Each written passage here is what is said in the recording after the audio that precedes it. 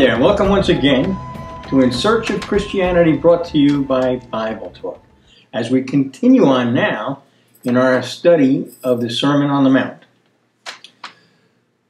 This has been a blessing, and I think what we've come to the conclusion is that if you're trying to find real Christianity, which is just following the life and teaching of Jesus Christ, you will find it wrapped up in the Sermon on the Mount. When we're looking at that in the Gospel of Matthew, Matthew chapter 5, 6, and 7. Because this was where Jesus took his disciples and began training them in righteousness. Righteousness was his free gift by his atoning work, but we need to be trained to walk in that, to pursue that. So we're going to continue right on. We did last week, we looked at the first of the Beatitudes, blessed are the poor in spirit. So in this program, we're going to start looking at blessed are those who mourn, for they shall be comforted. But before we do that, I'm going to ask Mark to ask God's blessing on our time together in his word. Dear Lord, it says in your word, in the last days, look up because your end draws near. Lord, we need to be encouraged and not mourn. Although mourning is a part of this life, Lord, but we ask you to fill our hearts with joy, joy that cannot be broken, and that will remain until we are with you. Amen. Amen. So yeah, we're going to talk about mourning. Mm-hmm. All right. Let's start. The logical place to start. We're going to read, blessed are those who mourn. And I've said this a lot of times. The dictionary is a place that I'm going to go to get it, so we have a common ground and a common understanding what the word means. The dictionary defines mourning as somebody to feel or express sorrow or grief, to grieve or lament for the dead, to show conventional or usual signs of sorrow over a person's death, right? To feel or express sadness for the death or loss of someone or something, right? So it's always associated with death. With somebody else's death. By and large, yeah, absolutely. But we're going to look at it in a little bit in two parts. We're going to look at it in the Old Testament, and then we're going to look at it in the New Testament, okay? Right. And in the Old Testament, I just give you a few verses so you get a picture, and as I said, so we're all on the same page. Talking about Abraham and Sarah, in Genesis 23, it says, Sarah died in Kiriath Arba, that's Hebron, in the land of Canaan. And Abraham went in to mourn for Sarah and to weep for her. Well, I can understand that. Yes. I mean, they had a great love, all right? Mm-hmm. And in the time of Moses, it says, after Moses had stripped Aaron of his garments and put them on his son Eleazar, Aaron died there on the mountaintop. Then Moses and Eleazar came down from the mountain. When all the congregation saw that Aaron had died, all the house of Israel wept for Aaron 30 days. Numbers 20, 28 and 29. So they're mourning for him. They're weeping for him. And then in Deuteronomy, it talks about Moses. Although Moses was 120 years old when he died, his eye was not dim, nor his vigor abated. So the sons of Israel wept for Moses in the plains of Moab 30 days. Then the days of weeping and mourning for Moses came to an end. Deuteronomy 34. Well, there's an expression of the people of God mourning the loss of somebody, the death of somebody, right? Mm-hmm. And it said, Jesus is saying, blessed are those who mourn, and yet, as Mark said, we're commanded to rejoice always. Yes. So is this not the ultimate oxymoron, a seeming contradiction? It's a paradox. We'll talk about that a little bit more. I was just thinking about David. When his son was deathly ill, he went into mourning. Well, he was in deep prayer, in sorrow for the state of his son. But then when his son died, he stopped mourning. All right. Okay. Well, we can talk about that because maybe David is having kind of a New Testament attitude. All right. Okay. It says in the Psalms that weeping may endure for the night, but joy cometh in the morning. So there's a time of sorrow. I mean, isn't that clear in Ecclesiastes? Yes. In Ecclesiastes chapter 3, it says, there's an appointed time for everything. Mm-hmm. And there's a time for every event under heaven. There's a time to weep and a time to laugh. A time to mourn and a time to dance. That's Ecclesiastes 3. That's verse 1 and verse 4. Now, we're to mourn now in the New Testament, but we mourn not for the redeemed, because the redeemed are going to live forever. Right. It's Okay? for those who are perishing. But for those who are the walking dead, and that's what it says twice in Ephesians 2:1, for example. The walking dead are those who have not received eternal life, and they're at risk of dying forever. Yes. Starting with you, by the way, if you've yet to receive the free gift of eternal life through Jesus Christ. So this becomes a bit about salvation, okay? Yes. Because salvation is about life and death. Right. I just have to share this real quick. My mother died prior to my being saved. Mm-hmm. And the simple fact of the matter is, I don't know what her spiritual state was, because I wasn't in any position to assess that. I didn't know anything spiritual at the time. Mm-hmm. However, my father passed in, after Alice and I had both been saved, and he came up and spent some time with us, and maybe a little less than a year after we had been saved, my father accepted the Lord. Mm-hmm. And that night he passed away. And it was unexpected. Mm-hmm. I think both of those things were unexpected. It was unexpected that when I was speaking with him and he said that he wanted what I had, he wanted that relationship with Jesus Christ. That was, if unexpected, it was certainly hoped for. Yes. And then the next day I got a call from my aunt saying my father had passed away that night. Well, I get that news in the middle of a prayer meeting of a couple of hundred people. I was called to the telephone, I went off, and I came back, and I said to everybody, I've just been informed my father passed away in the middle of the night. And the immediate reaction was, this kind of sorrow, which is understandable. However, I said, stop. I said, stop. See, this is, I've been saved for 40 years. My father got saved and pow, zoom, straight into the... Yeah. What did he know? He had better connections than me. Doesn't it say somewhere, do the works of salvation? So for him, all he had to do is get saved and boom, gone. No. It says work out your salvation with fear and trembling. But you don't gain salvation by works. Right. It's a free gift of God. So he had gotten that free gift. Well, right? He didn't have to do anything after. God didn't have anything for him to do other than to accept him. And then boom, gone. You don't have anything else to do except to accept him to get your salvation either. Yeah. Well, okay. God has something for me to do. That's why I'm still here. Purpose. But his purpose for you being here now, and this is important. Mm-hmm. For others. Well, no, it's not for your salvation, but for somebody else's. That's right. Precisely. Because our purpose in being here is to mourn over the lost and present them with the gospel of Jesus Christ, which opens the door to eternal life. All right? Because the first death that a person should mourn over is their own. Exactly. All right? Yeah. I mean, that's recognizing you get saved. Now, you may not have understood it this way when you got saved, but it's the fact that you recognized that you're dead because you're separated from God. Mm. And separation from God is death. Yes. It's not your body stops breathing. This should be obvious to us when we look at Adam and the woman in the garden. And God said, from the day that you eat from that tree that he commanded them not to eat, that day you die. He watches over his word to perform it, and his word can't be broken. So the day that they sinned, they were cast out of... Now, I'm sure you're expecting me to say they were cast out of the garden, which indeed they were. But more importantly was they were cast away from the presence of God. And that is spiritual death. It says in Isaiah 59 that, our sin separates us from God. Well, that's spiritual death. Mm-hmm.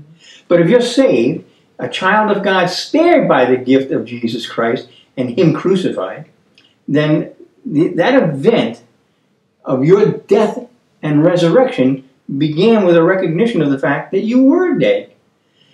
Even if you didn't understand it in those terms, if you just understood that you're a sinner, okay, and that sin put you away from a right relationship with God. It's always been a matter of life and death. That's why Jesus proclaimed, I came to bring life. That's when he's contrasting his purpose to the enemy's purpose, who comes to steal, to destroy, right? Jesus said, I came to bring life. So, it says in Acts 3:26. I have a question. Okay. Do you think that people, when you get saved, the mourning that we do is we mourn the fact that we had sinned and it took us so long. We think it took us so long to recognize him, and we're mourning the time that we didn't. I can't answer that question because I think that may vary a little bit with each one. Each but let me just go back to what I said in the very, very beginning of this, right? Mm-hmm. To mourn is to feel or express sorrow or grieve. Right. Right? Mm-hmm. To show signs of sorrow. Right.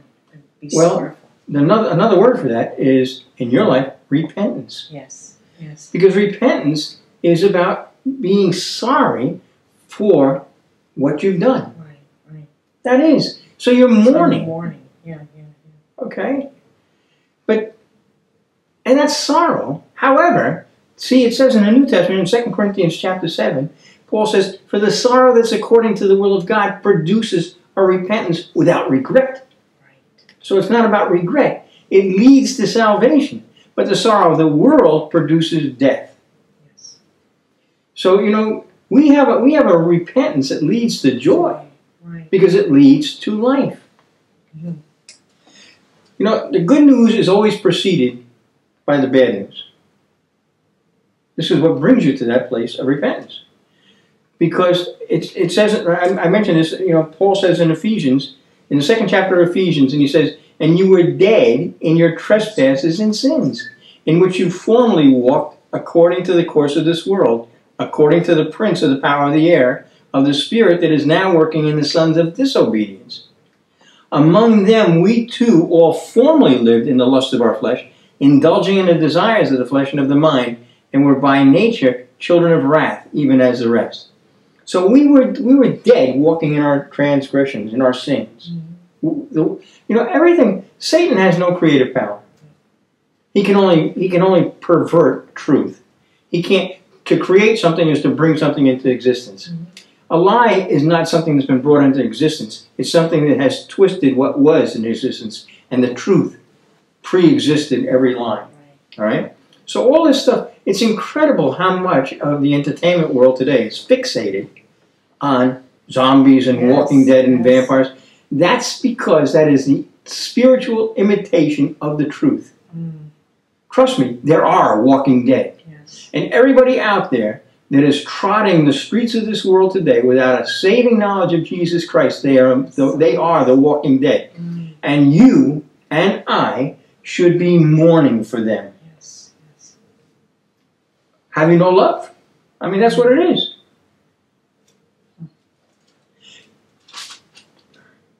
God, being rich in mercy because of his great love, with which he loved us, even when we were dead in our transgressions, made us alive together with Christ.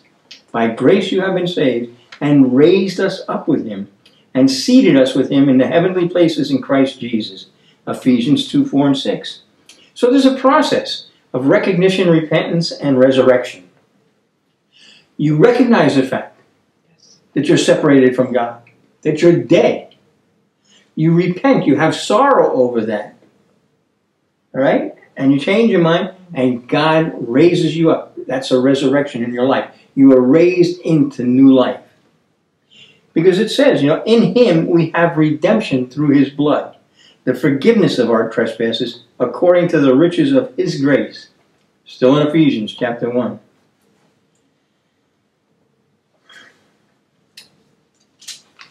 This is one of the things I said, we are looking for true Christianity. What is it really supposed to look like?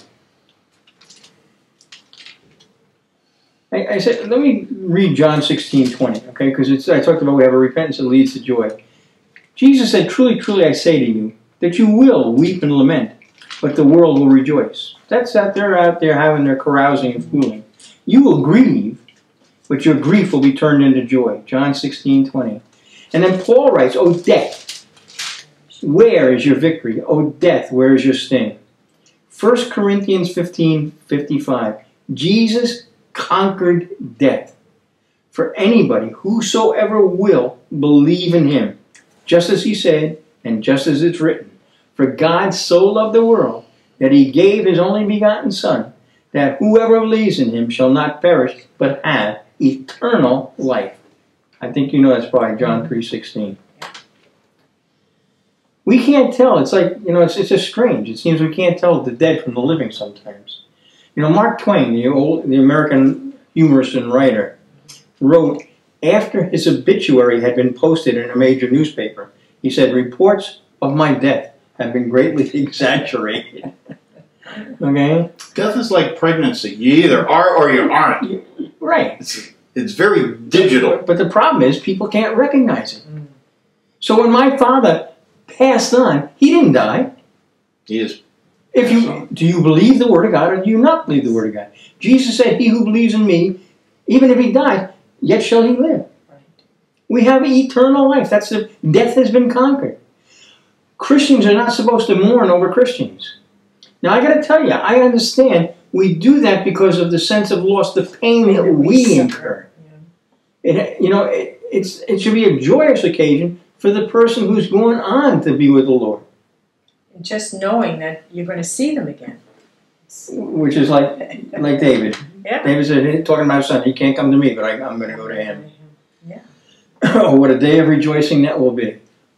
Do we truly have that sense, that belief, that the life that we have in Christ Jesus is eternal? It says that it's appointed unto man to die once and then the judgment. Every man you have to die once. At least once. Yes. You die once, right? Die twice, you live once forever. I died. It wasn't so terrible. Now people say, I had an encounter with a truck. I had a fist fight with a speeding truck on a road in Belize. People say, oh boy, you almost died. I didn't almost die. I died the day that I accepted Jesus Christ as my Lord and Savior. I died to myself. And he raised me from the dead. And now I shall live forever. Will this body, this perishable body, will it cease to function? Praise God. Yes. I'm looking forward to a new one. It's like, if you knew you had some 30-year-old clunker of a car, and you knew that you were about to pick up a new one this coming Saturday, would you be lamenting that?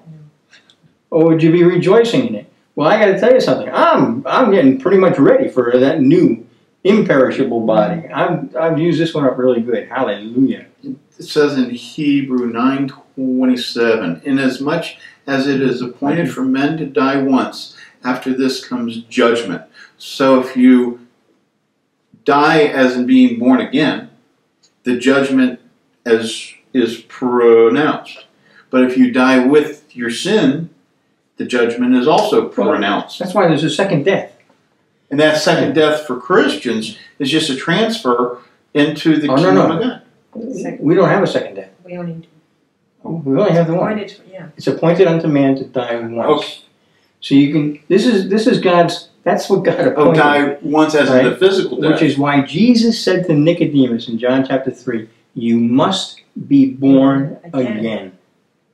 And when you are born again, then you can say, as Paul did, "For I have died, and my life is hidden with God in Christ Jesus." So the dying once is for a Christian to die a physical death. To die twice is for a non-Christian to die a physical death, and then a spiritual death after that. Right. The second. Okay. The Bible calls it the second death. Okay? So yes, I mean, you should have this absolute sense that you have a guaranteed life. This is why Jesus could say, "Don't fear those who can kill the body. They can't kill your spirit." Right. Your spirit said, "Believe this." David said that this life is but a breath; it's but a vapor. We're clinging too much. It's not that we're clinging to life because life was a free gift of God, we're clinging to the world. And this is where the difficulty arises, is when you're clinging to the world.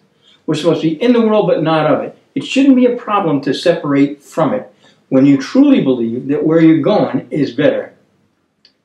There's a song, you know, I'll distract myself here. There was a dear lady in our congregation when I was the pastor of a church back in Central Florida here. Gosh, that's going back over 30 years. And after we had come back from Central America and we were living back in Southern Florida, I got a call and she had pancreatic cancer. And her life expectancy at that point was very short. We came up and I spent time with her in the hospital, and she had no particular desire to pray for healing. And because she had a rough time, and she was more than ready to go to that great by and by. And what awaited her was the Lord with open arms. But one of her favorite songs was a song that she had heard Alice and I sing a number of times, which was, "I'm Just a Poor Wayfaring Stranger," which is a song, it's an old hymn about, you know, how we're just here, we're just poor wayfaring stranger, we're just passing through. And that's a very scriptural appraisal. Going to someplace, but I'm going to go across that Jordan. I'm going to see my Father again, by the way. I'm going to see the ones that I've loved. I'm going to see those who have gone on before me. But most importantly, I'm going to see the Lord. You know, it's like what lies ahead of us. And Jesus said, "Let not your heart be troubled. Believe in God, believe also in me." He said, "I go to prepare a place." The place, that's wonderful. But that's not what I'm looking forward to. Seeing my Father and the other saints of God, that's wonderful. But what I'm looking forward to is coming face to face with Jesus Christ. That's my goal. At the end of the day, that is my goal. And that is the promise of what awaits me. And you. So why fear going? Why fear what the world can do to you here?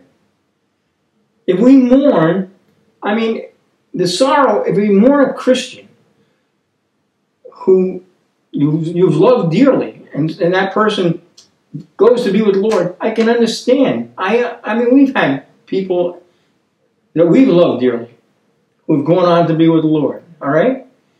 But the hurt and the pain is ours, not theirs. And that hurt and the pain is the flesh, all right? Because it's just a temporary separation. What we have to begin to understand is our purpose here is to mourn, to feel sorrow, to deep sorrow for those who are truly dead now. Listen, let me read you this from Luke 19. When Jesus, approached Jerusalem, he saw the city and he wept over it, saying, "If you had known in this day, even you, the things which make for peace, but now they've been hidden from your eyes. For the days will come upon you when your enemies will throw up a barricade and surround you and hem you on every side, and will level you on the ground and your children with you. And they will not leave in you one stone upon another, because you did not recognize the time of your visitation." They didn't recognize the Messiah who had come to bring them eternal life. Jesus wept. Jesus wept. I have to tell you something. Jesus was not a fan of mourning for. Show me a Christian that Jesus mourned for when he passed. He heard about Lazarus. He kind of mourned before him because he was pulling him back into this world. Well, we'd have to have a deep theological discussion about that. And it says, the shortest verse in the Bible is in John chapter 11. It says Jesus wept. And he wept over him at that time. You don't know what he wept for. He doesn't know what he wept for. No, you don't know what he wept for. We don't know what he wept for. Right. It says Jesus wept. The fact is, he had said, because they didn't understand, they're saying Lazarus died. He said, no, he's just asleep. Right. They didn't understand. Mm-hmm. So he's not, there's no sense of loss there. Right? But when Jesus hears that Lazarus is quote-unquote dead, he doesn't mourn. he goes and attacks death. Yes. And that is certainly not the only instance. And we're going to talk about more instances like that. Once somebody is gone, I mean, you know, it says, it's appointed unto man to die once, then the judgment. Once you're gone from this planet, it's over. That's right. In spite of what any other religions, including so-called Christian religions, may say. You know, in Luke 16 it says, now there was a rich man, and he habitually dressed in purple and fine linen, joyously living in splendor every day. And besides all this, between us and you, he said, there is a great chasm fixed, so that those who wish to come over from there to you will not be able, and that none may be able to cross over from there to us. You can't go. You know, once you're gone, you're gone. That's it.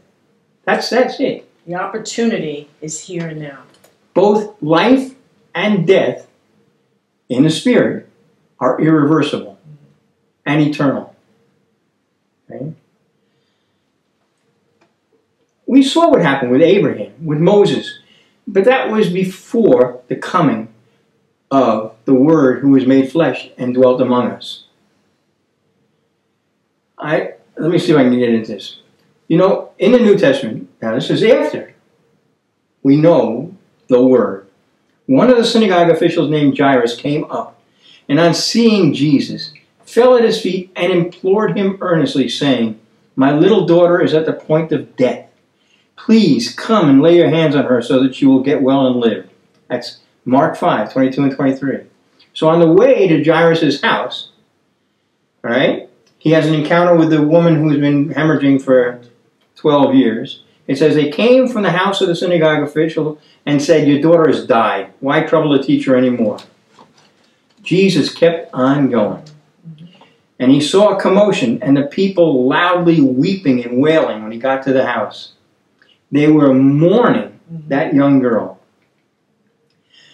But Jesus says, taking the child by the hand, he said to her, Talitha cum, which translated means, little girl, I say to you, arise. And immediately the girl rose and began to walk. She was 12 years old, and immediately they were completely astounded. This is in Mark 5, 41 and 42. You know, Jesus didn't mourn. Everybody else is mourning over this girl. He attacked death. Yes. Because Jesus Christ came into this world, was made flesh to conquer death. Oh. Spiritual and eternal death. That's why he came. So you wouldn't die. The mourning of the world, even religious people, is sympathy and powerless. The comfort of Jesus Christ is the power of life. Death has been conquered. Well, praise God. We're going to talk more about this in our next session, because I got to tell you, there is a lot of meat in the Word here in this. But I want to promise you that the life that God has given you, if you've accepted Him, is forever and ever, and has conquered death. Father, we thank you for that in the precious name of your Son, Jesus Christ. Help us to walk in the fullness of that new life. Hallelujah and amen. Well, till the next time we gather here at the old computer or television or wherever you're seeing this on, may God bless you and goodbye. On a hill far away stood an old rugged cross, the emblem of suffering and shame. But I love that old cross where the dearest and best for a world of lost sinners